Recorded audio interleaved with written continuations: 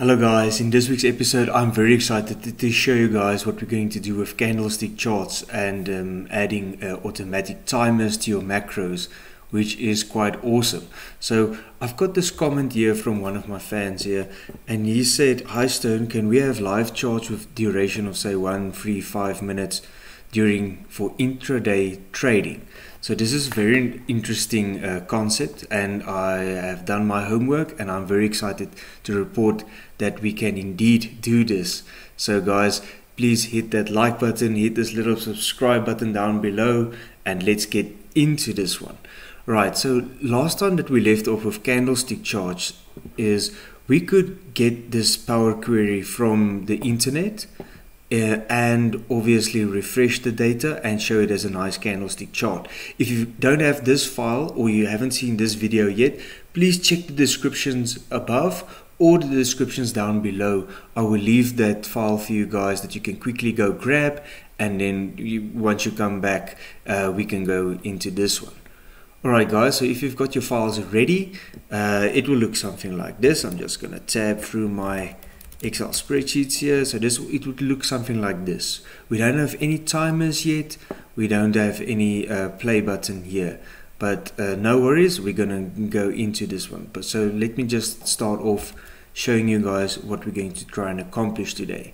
So basically I'm gonna show you guys how to put this timers in. So if I'm gonna click on the 1 minute timer here, it will show 1 minute, or it clicks on a 3-minute interval or 5-minute interval, and if you press this play button, what is awesome is this thing is going to update itself within the interval that you set here in column R1 or cell R1, and it's going to update. And if you guys stick long enough, at the end of the day we're going to add this historic data chart, and it's going to pop in the data here as it progresses every minute or every 3 minutes or any interval that you set. So guys, this is quite a kicker of a tutorial, so I'm glad you guys can join me for this one. So let's get into this one. Alright, so basically I'm gonna pop into the file that you guys have. So this is the file that I left you guys in the description. So basic stuff, this button does the query. You will see it takes away this graph, but it updates our data. We're tracking Bitcoin prices currently here, and if you click on the refresh, it refreshes the data, and if you click on the chart button, it just makes the chart look nicely. Alright guys, so first things first, let's put in our timer buttons. So I would like you to highlight from M3 to J1, just hit this little format painter button, and here from N to, let's go to Q. We just want to format that nice looking frame there, and let's do the same with R. So just want to highlight Q1 to Q3, format painter. We're going to click on R, format painter, click on S. So that's just a little framework that we're going to work with here. So in N, I would like you to go and insert a picture. So I left you guys some pictures down below that you can quickly grab. So I'm just going to go to insert pictures, and what I want you guys to do is just quickly grab that pictures that I left you guys. I think I left it here in my candlestick chart. So you can choose the 1 minute timer. There it is. So you can just put it in there and resize it. We're just going to resize it. There we go. So that's my 1 minute time picker. I'm just going to do the same with insert. We're going to insert another picture, the 3 minute timer. There we go, there it is. Just want to try and size it, that it looks the same. There we go, or just a little bit smaller. There we go.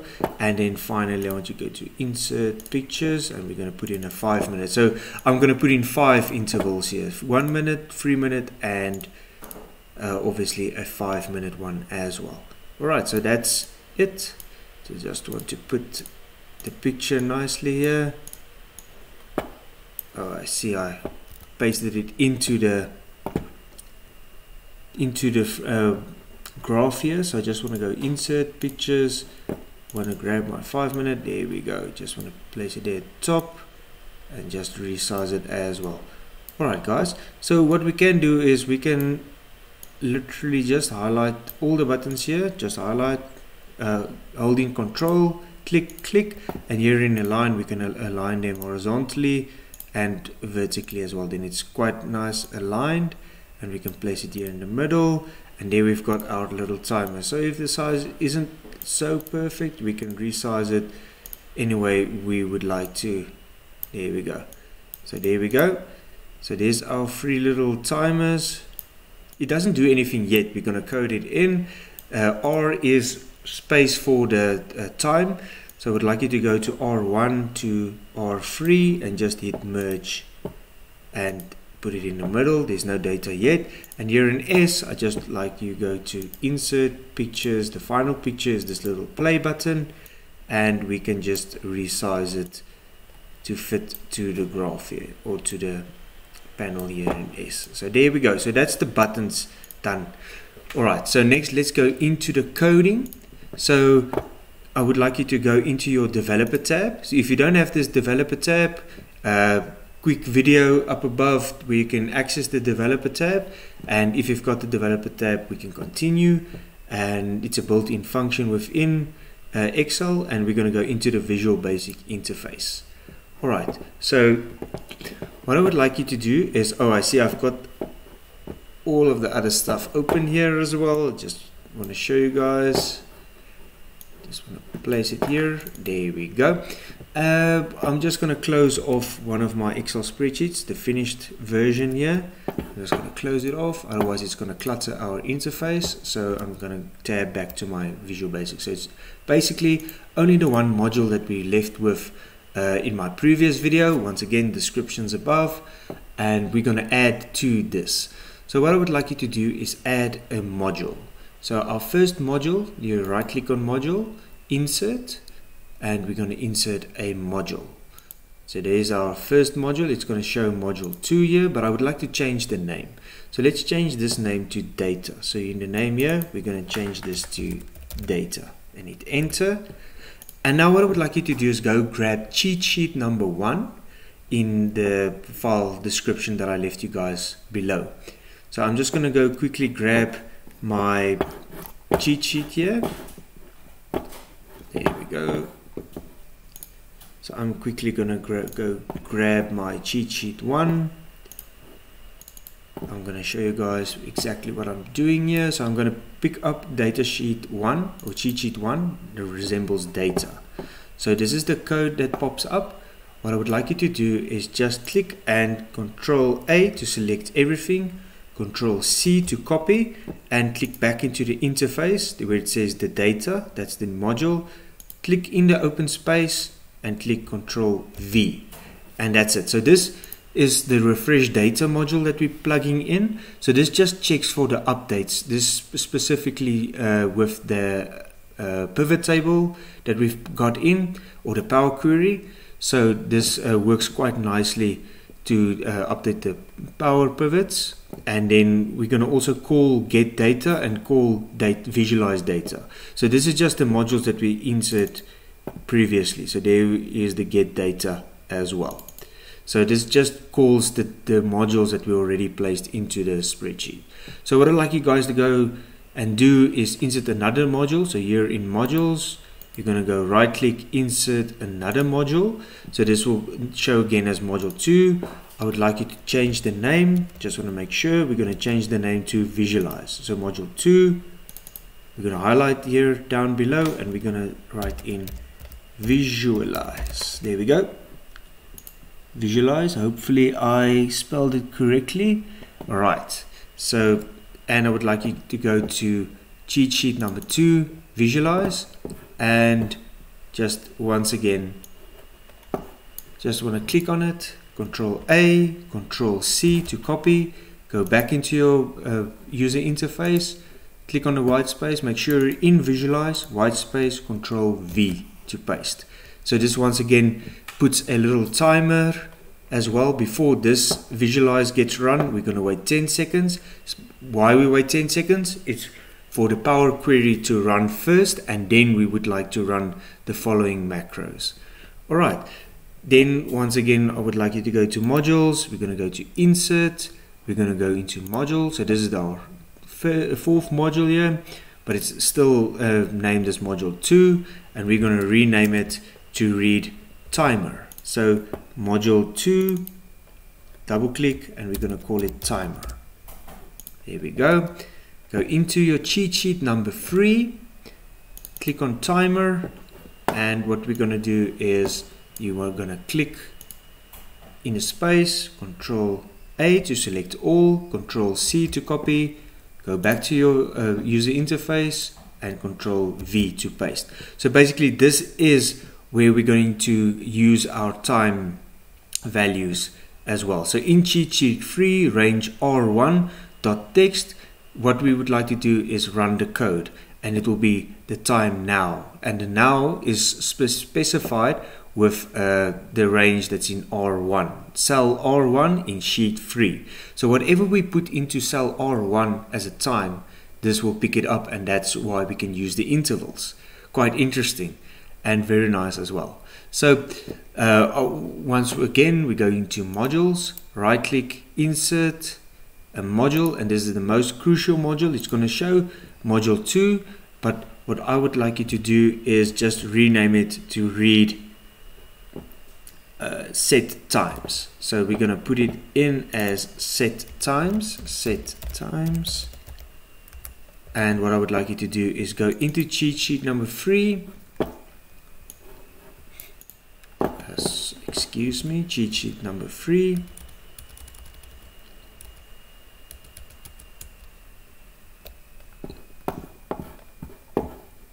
let me just go back to cheat sheet. There we go, cheat sheet number 4, sorry, cheat sheet number 4, and this will be this one, Control C, Control A, Control C to copy, back into user forms, Control V. So this will set our times. There we go. We're going to save. Always good to save our work. There we go. And then finally we've got, just want to make sure we've got all the cheat sheets here. Data, visualized timer, set times, and then we also got cheat sheet number 5, which is the history. So we're going to add one more module, insert module, and we're going to rename it to read history. So this is the tab that we're going to use to record our data. So I'm going to go to history, cheat sheet number 5. There we go. Control A, Control C to copy. Go back to history in the blank space, Control V. So this is quite nicely. So this is going to record all the data sets that we have in that historic data tab. So what I would like you to do is go back to your Excel spreadsheet. There we go. And here we're going to add another sheet, and we're just going to rename it to show historic data. So we need to make sure this historic data is correctly spelled in cheat sheet number 5. Historic data, because that's the sheet that's going to read our amounts here. And finally, what we're going to do is here in historic data that we just created, you just click here on sheet 4, double click on historic data that we just created, and finally we're going to grab cheat sheet 5 historic data sheet. What we're going to do is Control A, Control C to copy back. We need to make sure you click on the sheet number 4 historic data and Control V to paste. There we go. So this is going to sit or put a timestamp in the data sets in historic data as well. We're going to save, and we're going to exit the user interface. So what we're going to do here in sheet 3, here in G, let's go for G24. We need to copy and paste these amounts here. So what I would like you to do is from A1 to E1, you highlight, Control C, and then here in G24, you say Control V, just to paste that amounts in. And here in G25, you're going to say equals, and whatever is in A2 you're going to reference.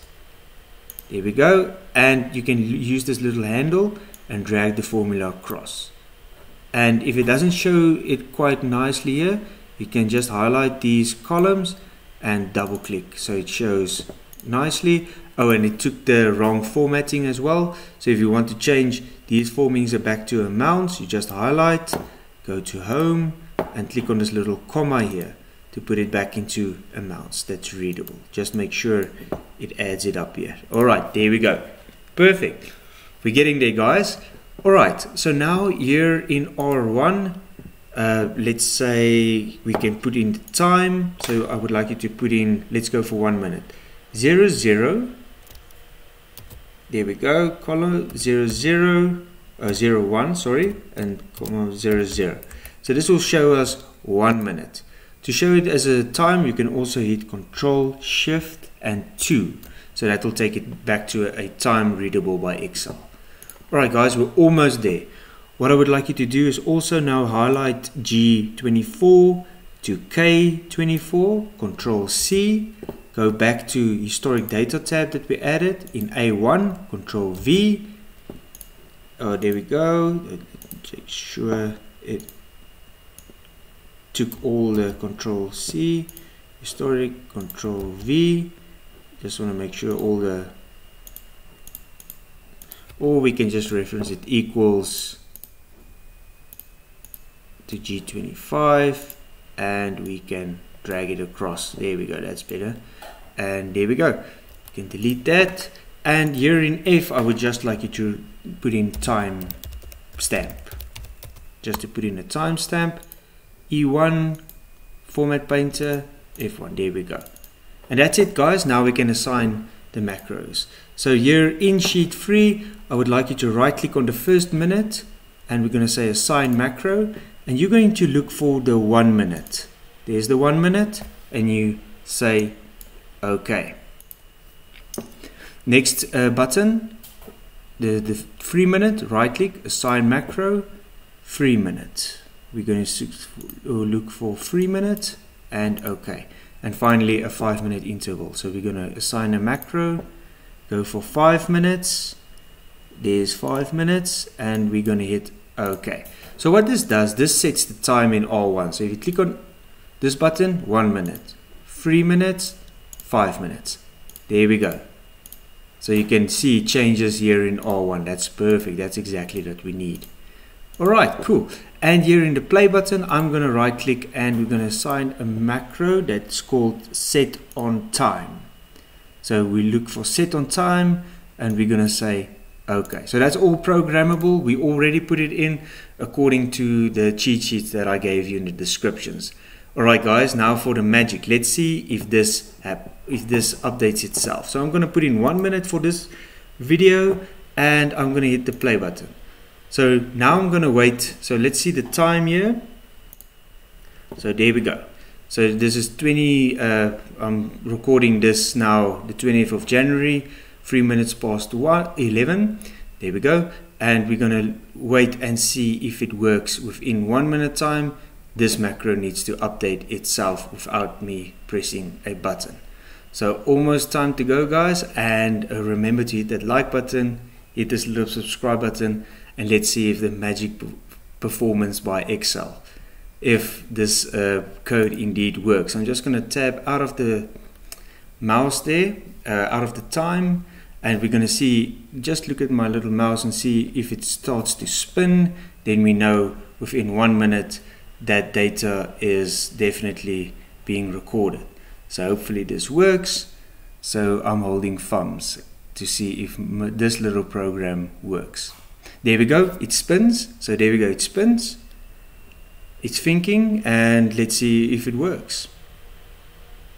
So I haven't pressed any button. You haven't heard a click from my side, or I haven't touched the keyboard. There we go, it updated itself. Have you seen it, guys? So there, it updated to a new amount here. And if you go to historic data, lo and behold, the data has been captured. So there it goes, 4 minutes past 11, and it captured all the data correctly, it seems. Oh, this is great, guys. So guys, let's stick around 1 more minute and see if it still works. I'm going to go back to sheet 3 and let's see if it works. I'm just going to keep my hands here so you guys can see I'm not doing anything, I'm not clicking anything. And while I have you guys, just a little plug-in, you can always check my new videos that I have. I'm going to put my descriptions below. Remember, hit that like, hit this little subscribe button down below so I can bring you more Excel awesomeness. So guys, I'm still holding my hands up here. So let's see, 1 minute. I just was asking you guys for 1 more minute to see if this program works. Once again, thank you to the gentleman that we can have this. Oh, it's thinking. So let's see if it updates itself within the new minute. As I was saying, thank you to this gentleman that suggested this awesome tutorial. And there it goes. It updated, and if you go back to historic data, you will see new line item, new minutes, and we've got a new amount pulling it through from the internet. Guys, how awesome is this? This is magical. And this will run for whatever interval you put in here. Guys, just please remember, just don't put in just 30 seconds or 40 seconds. You're going to break this program. Anything 1 minute and above, you can put it for a day, you can put it for some hours, and 45 minutes, whatever. Guys, thank you for having me, and I'm going to see you for our next episode. Cheers, guys.